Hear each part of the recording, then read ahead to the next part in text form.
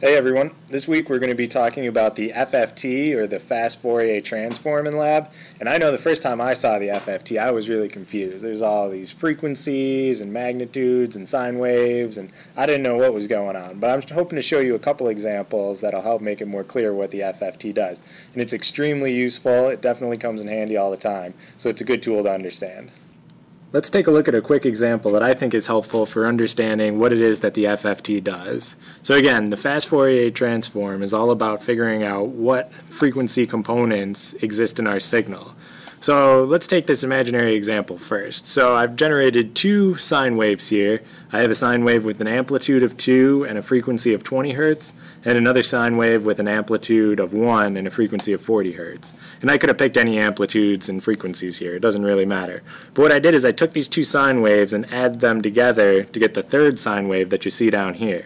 And then I performed the FFT on this sine wave, and this was the result I got. So this is kind of a typical starting FFT. You can see I have one spike with a magnitude of 2 at 20 Hertz, which comes from this top sine wave, and another spike down here with a magnitude of 1 at 40 Hertz. Now in class we'll talk about details, such as why you might not get a magnitude of 2 if you don't take the FFT correctly, for 20 Hertz here, or you might not get the correct magnitudes up at 40 Hertz. But I think this is a good beginning example because it shows very clearly that you have a spike at 20 Hertz, magnitude of 2, and a spike at 40 Hertz with a magnitude of 1. So if I didn't know what signals were in my final signal, I could look at the FFT and I would kind of have in my mind that, okay, I've got this top sine wave in there, and I've also got the second sine wave here. So now let's see how the FFT might be used on a real measurement. Do you remember before with the RC car we had all that extra noise that showed up on our accelerometer signal? I want to see if I can use the FFT to help me figure out where that noise is coming from. So I have one theory that a lot of that noise comes from vibrations that are caused by imbalances in the wheels. And as the wheels spin faster, it creates vibrations in the car which show up on the accelerometer. So to test this theory, what I'm going to do is I'm going to try to figure out how fast the wheels are spinning, then I'm going to use that rotational speed to predict what frequency of vibration would show up on the accelerometer. And if those two match, I'm going to feel pretty confident that I've got a solution to my problem. The first thing I need to do is to figure out how fast these wheels are actually spinning. And to do this, I put a piece of tape on one of the wheels to reflect light, and I'm using this optical tachometer that you'll use later on to figure out the speed.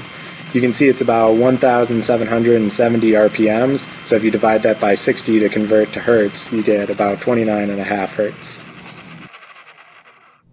If you remember the statistics video, I took some data with the RC car sitting on a box, and then I ran the motors, and this is what I got. Now I basically want to repeat this experiment, but I can't use this data and take the FFT of it. And I'll leave it up to you to figure out why, but I'll give you a hint. I only sampled this data here at around 30 Hertz, and the signal I'm looking for is about 29.5 Hertz. So that's your hint for why I can't use this data. But suffice it to say, I want to take this data at a higher rate now. Here's a picture of my new experimental setup. The only difference from what I did before is that I'm going to use our data acquisition system from the lab because it could sample a lot faster. And I'm just again going to be sampling the lateral and longitudinal acceleration on this car. And I'm going to sample it at 32,000 Hertz, and I'm going to sample for half a second. So here's the data that I collected running my experiment again, and you can see there's definitely a very strong periodic signal in my acceleration plot up here. And if you look at this acceleration plot, it's possible that I could find the frequency of this signal by looking at the period between two peaks here. But these peaks aren't very well defined like they are on a regular sine wave, so it's probably not going to work out too well. And that's somewhat tedious, whereas if I just run the FFT, this is what I get. And again, this amplitude plot here is showing me at a bunch of different frequencies what amplitude is present in the signal. You can see that there's a really big spike down here, and if I come up in MATLAB and click on the data cursor and then click on that peak, I get 29.3 Hertz. Now remember from my measurement of the wheel speed, I was expecting a frequency of about 29.5 Hertz if this variation here was caused by a vibration from the imbalance in the wheels. And I'm getting 29.3 Hertz, so that's extremely close. I'm calling that confirmation of my hypothesis that this signal is caused by vibrations from the wheels. I could confirm this right by running the experiment again, running the motor at half speed, and see if I still get a peak around whatever the new speed of the wheels is.